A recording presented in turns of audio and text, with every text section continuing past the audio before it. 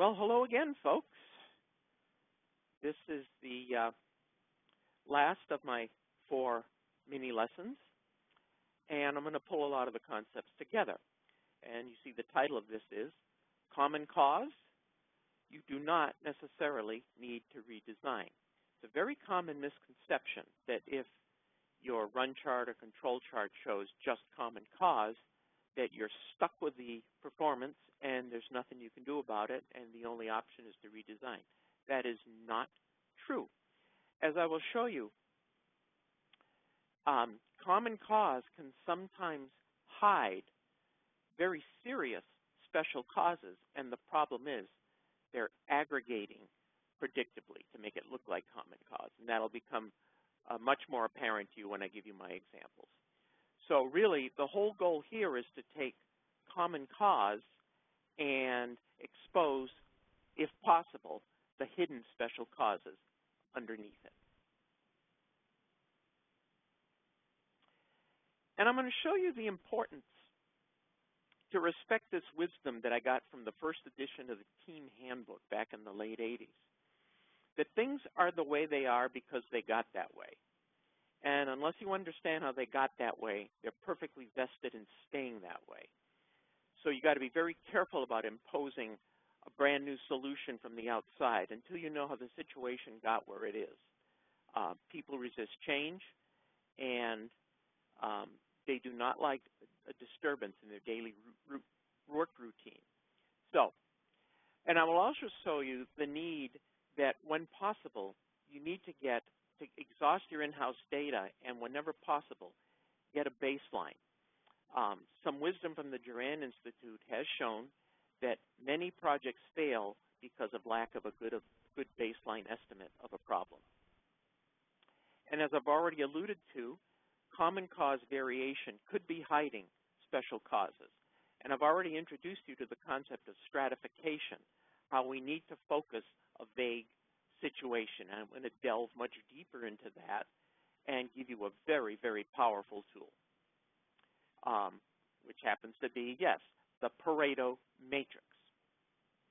And then there are 2 other special cause strategies, and our tendency is to jump to these first. So I will show you that there are common cause strategies, and they must be followed in a particular sequence. So what I'm hoping, you'll be better prepared to resist the initial temptation to jump right to a solution on a situation that needs improvement. I want you to once again see the need to focus a vague situation before brainstorming possible causes of your problem, and then use your in-house data to get a project baseline and to assess the effects of your interventions, and use the powerful Pareto matrix technique whenever possible to expose 3 common types of variation. And then, yes, use 3 common cause strategies in a specified order. Now, you've all seen this. And a lot of times, people think the plan is come up with a great idea and test it. Well, if the world were this simple, that'd be easy to do. Unfortunately, what tends to happen is you have this nice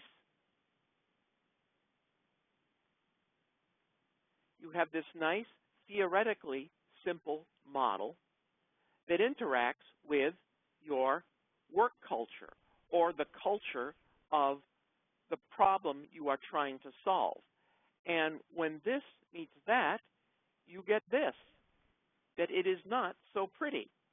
And it goes back to a saying I've been using all of these lessons, that vague solutions to a vague problem get you vague results.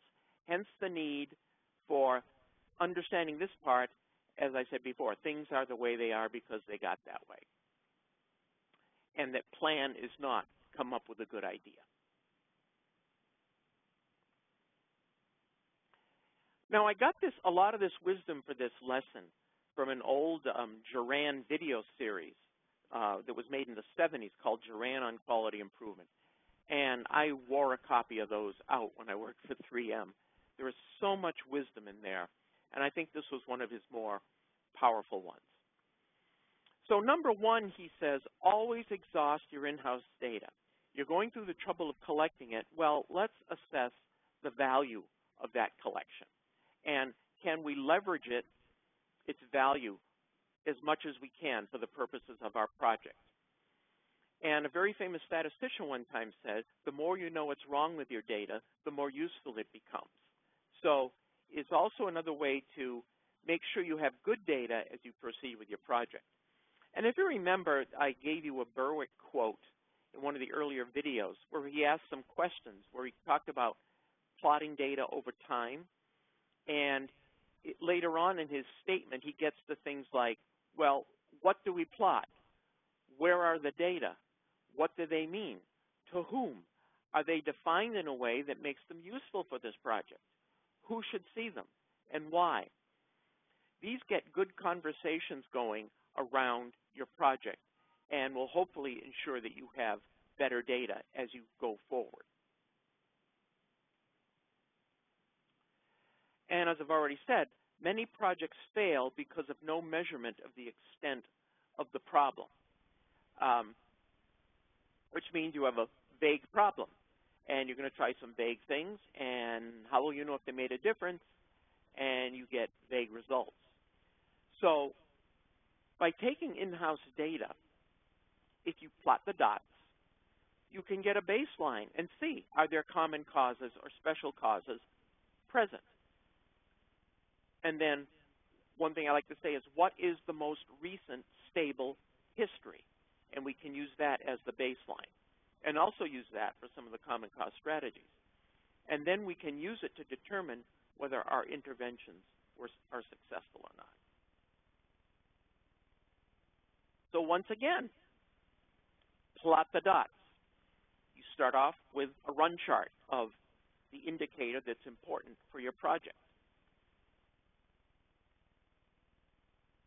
So after you've exhausted your in-house data, found out what's wrong with it, hopefully you can salvage enough to get a good baseline for your the extent of your problem. So the first, and I've already alluded to this and I'm going to dig deeper into it, is stratification.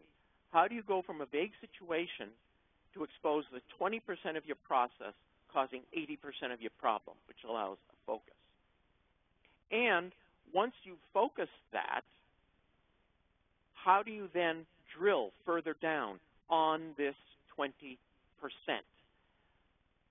And then once you get more insight, can you come up with some theories which you now test with a design test or intervention? Now, as I like to say, each one of these gets progressively more difficult in terms of how it disturbs your work cultures. And a lot of us have made the mistake, me plenty of times, where you immediately go in and start collecting everything you can about a situation, hoping for some insight. And then, or we tend to jump right to, well, we all know what the answer is. We have to implement this. So remember, things are the way they are because they got that way.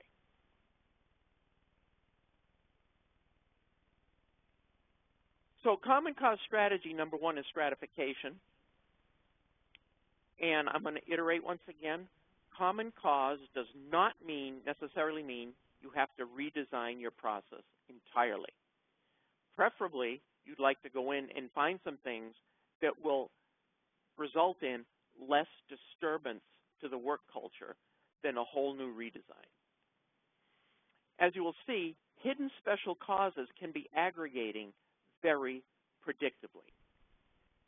All common cause means is that you can't look at data points individually, and you can't look at incidents individually. If you're plotting things like falls, met errors, you can't treat everyone as a special cause. You have to now somehow group the data to see if there are any underlying patterns underneath. So what is the 20% of our process causing 80% of our problem? So stratification allows you to focus your efforts. And as I hope I've made you aware in the last video on control charts, that stability sometimes you don't like the level at which your stability or the level of variation that you have to live with. Well, that's the bad news. But the good news is, if it's stable, the amount of variation doesn't matter. It means all these data points came from the process, and you can aggregate them together to get better information. In other words, as in the case of the bacteremias, you'd much rather look at all 150 to brainstorm reasons to slice and dice than 4 this quarter, 3 last quarter, and treat everyone as a special cause. So the power is you can aggregate any stable period. This was an example once. I was present at a meeting, and they had their monthly meta-error meeting. And they listed this month, last month, 12 months ago in terms of errors, and then started explaining every error of the month. Well, just before I went into this meeting, somebody said, Davis, I thought you might like the last 2 years of minutes for this meeting. Well, the good news was in the top right-hand corner of every month's result, there was data that said this month, last month, 12 months ago. So I took those 24 sheets and walked off to the Milky Way, discussing every error as a special cause. I plotted the 36 dots. And here's what I got. And if you apply your tests, that's common cause. But now, that doesn't mean I have to accept it. That doesn't mean there aren't special causes. Because one thing that's sometimes very helpful in terms of a data plot is it just means I can't treat points individually. So a question might become, is there a pattern to all the high points, or is there a pattern to all the low points? In other words, every time it's high, is it for the same reason? Every time it's low, is it for the same reason? So I'm starting to cluster things. And in this case, you might notice all of the high points are from July. So I innocently raised my hand and said, well, what happens in July? And you could just hear the collective slap on the forehead that said, new residents. So there you go. It's July every time.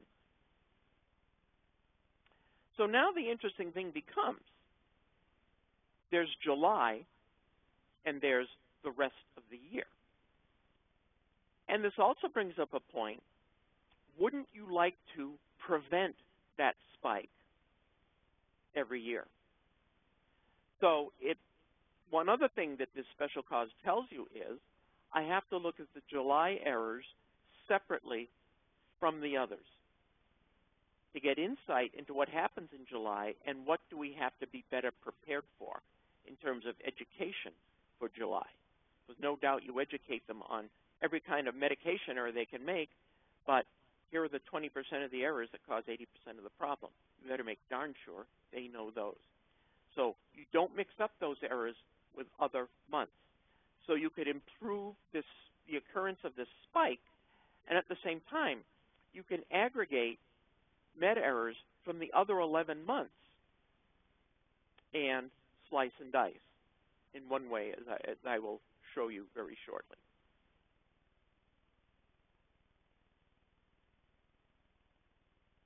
Now, this was a case of the A&E performance of one of those that I showed you from last time.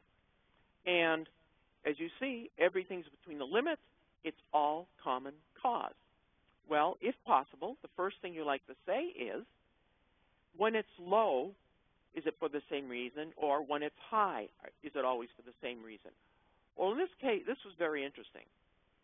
This facility did have a policy on the books that no more than 2 doctors should ever be on leave. Well, guess what we found out? That one was low because there were more than 2 doctors on leave. That one was low because there were more than 2 doctors on leave. And that one was low because there were more than 2 doctors on leave. In other words, every time it was low, it was for the same reason.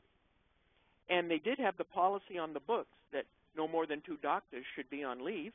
And this shows the policy has good theory behind it, but it wasn't being enforced.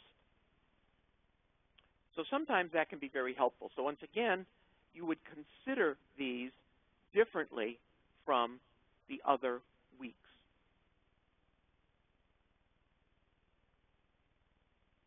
And if you remember my very first example in the run chart lesson, where we had an intervention and our goal was to get to 75%, but after the intervention, it went from being perfectly designed to get 50 to being perfectly designed to get 68. It leveled off. So now, if I want to get to 75, I need to make another intervention. So as you see right here, we could aggregate all the breaches of the target here and look for the reasons and find the 20% of the reasons that cause 80% of the breaches. So that's what I mean now by most stable history. If you remember, I think I told you where this was, they stopped getting the feedback, and I told her to show them visually this run chart, and when everybody saw this, the next month it went back up. So here was your last stable period, so I want to look at as many breaches from that as possible to see the underlying pattern.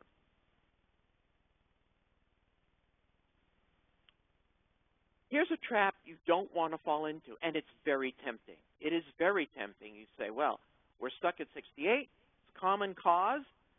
We got to do something. We're still not at our target. Well, let's do a cause and effect diagram. Why don't people comply with the bundle? And you come up with all kinds of reasons. Now, think about how you would collect data to get insight on this. And Brian Joyner would say, is there some way, rather than collect specific information on every breach, to find out where the interesting part of the process is and then collect detailed data there? Once again, when you go to dissection, you're really over-collecting data. So is there some way you can focus? Yes. And the data collection is much more simple for doing that and doesn't cause as much disturbance on the front line with people collecting very detailed data. You want them to collect detailed data only where you need the detail. So I will reiterate one more time. First, try to find the 20% of your process causing 80% of the problem, which allows you to focus. Now I'm going to teach you one of the most powerful tools for stratification, and I learned this from this Duran tape, and many people have told me this is by far one of the most helpful things they've ever gotten from my lectures. So I'm going to show you how to create a two-dimensional Pareto matrix. So, for example, let me take some data from here, aggregate a bunch of the non-compliances. And let's say I've got 6 facilities. And this is a 7-element bundle. So what I do is grab the last 20 to 30, say, non-compliances from each facility to put it on an even keel. And then you look at each non-compliance and say which element or elements of the bundle weren't followed, because there could be more than one thing that wasn't followed. And all you do is say, okay, here's the facility, here's the bundle element. And we first look at the totals. And we look in the columns for the big numbers. This is the only time I'll let you draw a little circle around something big, because at this point, you are looking for something to scream at you. And as you see here, we've got 4 big numbers here, this 41, this 70, and then this 41, and this 50. But now, let's go further. Let's see and you'll see the power now of this matrix presentation. Let's look at the 41 a little further. Well, if we do that, you'll notice that there is a further special cause here, and it's with clinic B with the third element of the bundle. Now, I want you to notice the rest of clinic B's work is very, very good, and no one else is having trouble with this. So I think you would agree with me that the odds for fixing this are pretty high, and it'll be pretty immediate. There's something glaring at us. Or what it might say, too, is they haven't, all this says is it has a different process, and we automatically assume methods. They might have an input to their process in terms of the type of patient, et cetera, that makes this element of the bundle a little more vague about needing to be enforced. We don't know. We're going to find out awfully quickly. So here's another thing, because remember I said you don't want to treat one kind of variation as the other. If all we did was look at this total, we'd say, well, we have to give everybody an in-service on element 3 of the bundle, in which case I think you'll agree with me too. It'd be a waste of time. It would even be a waste of time for Clinic B because they're doing good work, and some quick discussion with the other clinics would expose the problem very quickly. Okay. And, yeah, the odds of fixing this are very easy. So now, as I've already said, we could have a system-wide webinar on bundle element 3. That's treating special cause as if it were common cause. So the fact that system B is doing good work and you have the knowledge in the system from the other clinics, we're going to have a quick success here. Okay, let's look at Clinic E. That was another big number here. Now, if you notice, there really isn't any further big number screaming at you like it did in the case of Clinic B. So what this would tell you is they're having trouble with the total guideline. Their guideline implementation process is a problem. Now notice it's not as cut and dry as zeroing in and getting a quick answer. You're going to have to study what they're doing because we have evidence that the other clinics aren't having as much of a problem, so there is some knowledge to be shared with Clinic E. And here's my point. Yes, you're going to have to dissect things a little further here, but notice you're dissecting them for one clinic and not all 6. Clinic E is having a problem with guideline implementation in general. We can focus the effort. We need to dissect Clinic E's data. We need more specific data on their noncompliance. Now, if you look at element 5 of the bundle, that was another big number, and you look across and you don't see any screaming special cause.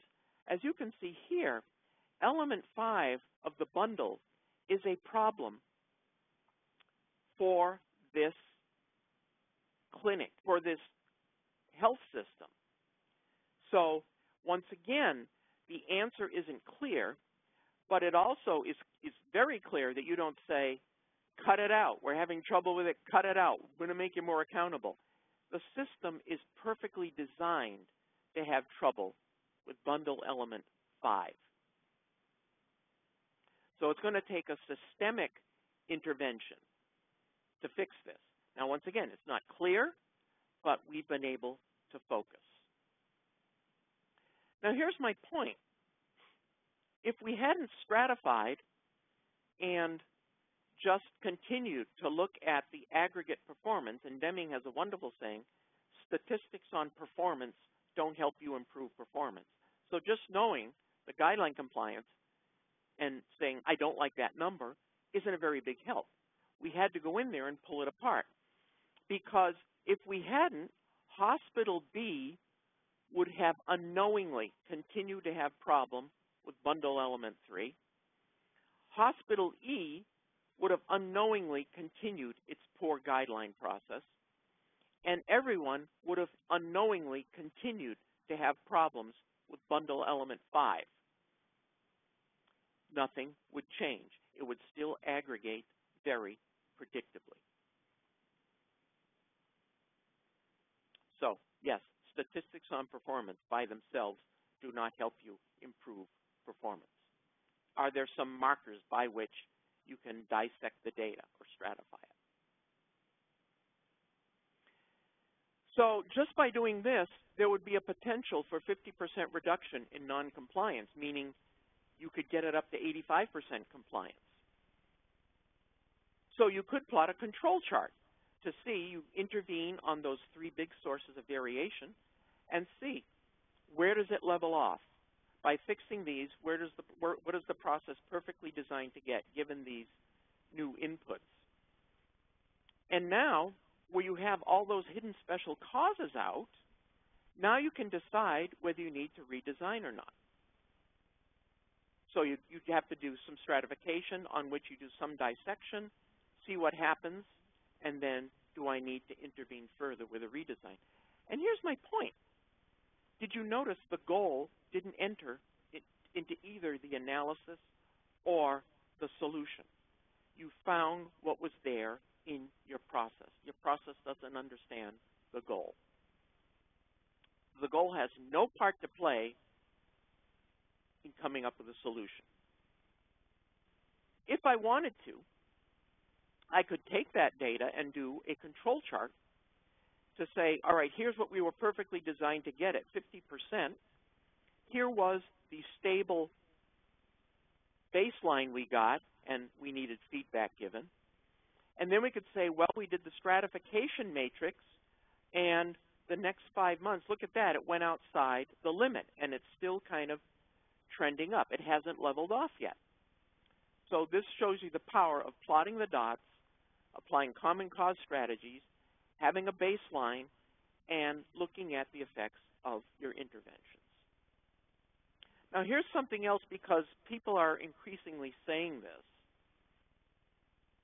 If you have an intervention, so we have an intervention right there,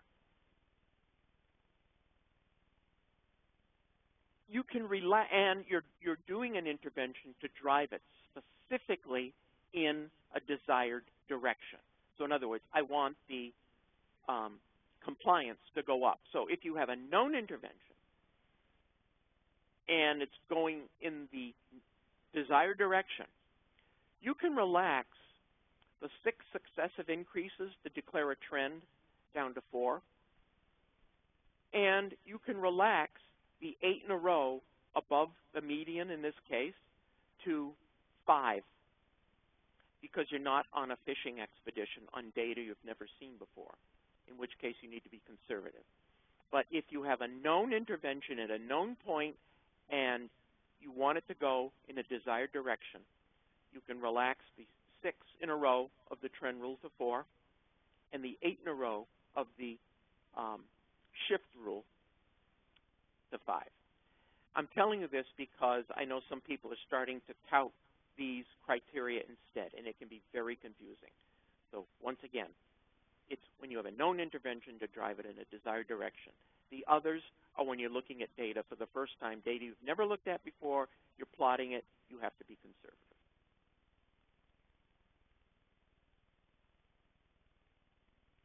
Now remember the false scenario that I did the control chart of last time, that they had the 9, this month 9, last month 0, 12 months ago they were up 25%, and we did the control chart to show that they were perfectly designed to get the results they'd been getting all along. And one point I forgot to make in that lesson was that in any one month they can have between 0 to 15 falls just due to random variation. So when they bought everybody pizza for this 0, they could have been treating common cause as special. And then he didn't like the 9. He was treating that, which we showed to be common cause, he was treating that as special. But the point I want to make is, if all they do is continue to do what they're doing, you see this upper limit? Well, tick, tick, tick, tick, there is a 15 in their future. Once again, if all they do is continue to do what they're currently doing. And tick, tick, tick, tick, there will be another 0 sometime in their future. So as you see, they're treating everything as special cause. Well, this would say it's common cause. Now let's say, I think over this time I counted all the falls. Let's say we have, I think it was 191 falls. Let's use the common cause strategy. I'm sure quite a few of you have done this. Falls seem to be a big problem for your crowd, and you want to prevent them. So you might do some brainstorming and say, what causes falls? Well, I give a lot of talks to long-term care facilities. And does this pattern look familiar? Some information I got from people in the long-term care industry was a patient, even when they're in their room, there are 3 places people can fall. So they can fall at the bed, they can fall at the chair in the room, or they can fall in the bathroom. So already I'm hearing some ways we can categorize falls in terms of where they happen. Or did they happen in the hall?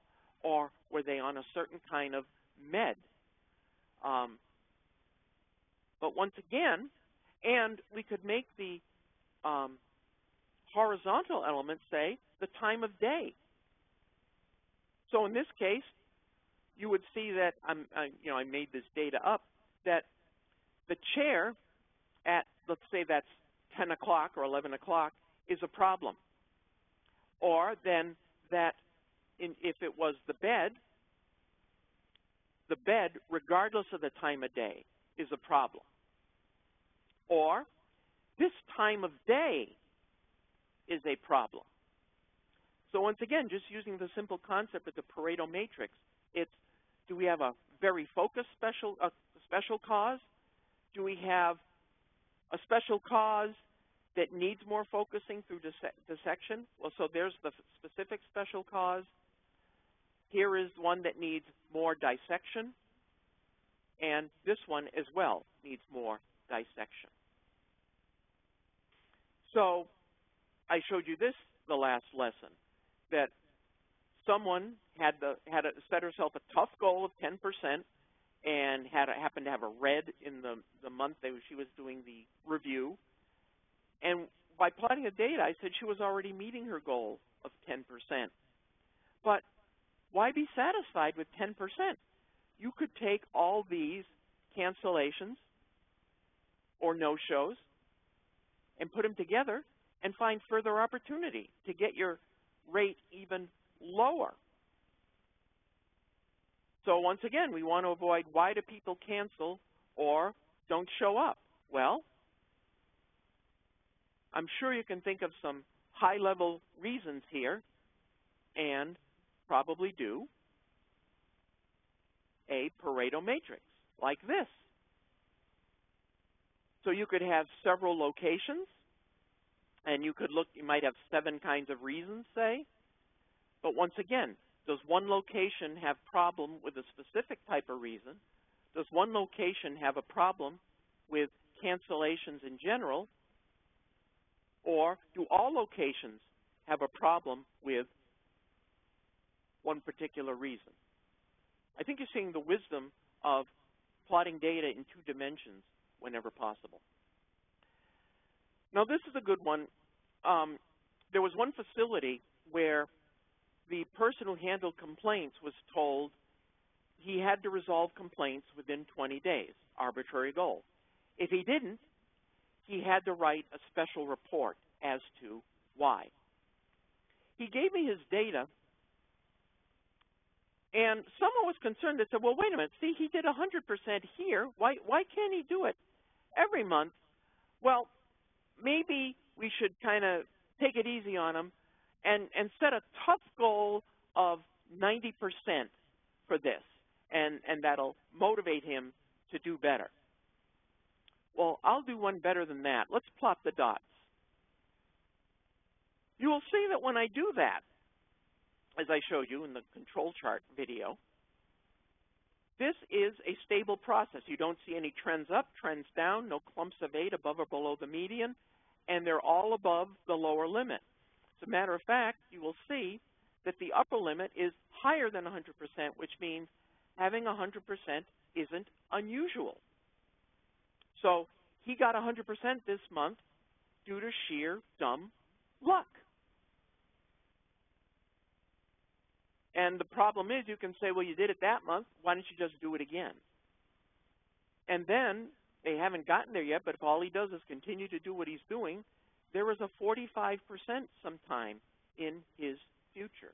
But right now, all we can say is he is perfectly designed for 76% of the time resolving complaints within 20 days. So let's find the reasons. And I think there were 85 complaints here. Let's put all those 85 complaints together and see if there is a pattern to complaints that take longer than 20 days to resolve. The other thing you could do also would be to take each complaint in its time order and plot how long did it take to resolve it, to find out whether 20 days was a common cause or a special cause. So once again, we could brainstorm what causes long complaint resolution times. Well, why don't we use data to focus the situation? And once again, we can do the same thing. So I could have type of complaint and, say, department within a hospital. And you find that one department has a problem with one specific complaint. One department has a problem with complaints in general. And that one complaint is common across every department in the hospital. And I smiled. I think of one time, I think at one hospital, it was parking. But there could be other ones that are designed in your system to make patients uncomfortable and complain. So once again, you see the logic of taking some data, aggregating a stable period, and slicing and dicing it, hoping to find things you can really focus on. Much rather do 20% of the work than 100% of the work on 20% of the process than all 100% of it. And I have to tell you this one story where a friend of mine had data like this once. And his boss saw that he got 100% and said, well, why can't you do that every month? And my friend said, well, you have to understand, that could have been a fluke, and it's very difficult to do. But the boss said, but I need a goal to motivate you. I want 100%. He said, okay, I'll tell you what. It only has to average 100%. And I just want to emphasize again, setting a 90% goal, he just would have continued to chase his tail. And let me ask you, if you deal with complaints, how is each complaint treated? You have someone hired specifically to deal with each complaint, treating it as a special cause. Can you do the work to say, I want to reduce the number of complaints? Otherwise, all you're doing is scraping the toast after it's burnt. So let me review. Always exhaust your in-house data, because the more you know what's wrong with your data, the more useful it becomes. Hopefully, you can get a nice baseline to say, are we dealing with common cause, special cause, and what is the most recent stable history that gives you a baseline of the extent of the problem. And that there are 3 common cause strategies which you should take in a specific order. First of all, can we use stratification? And I think as you saw, it was very high-level data collection. It's like looking at each incident and just going, very easy to classify.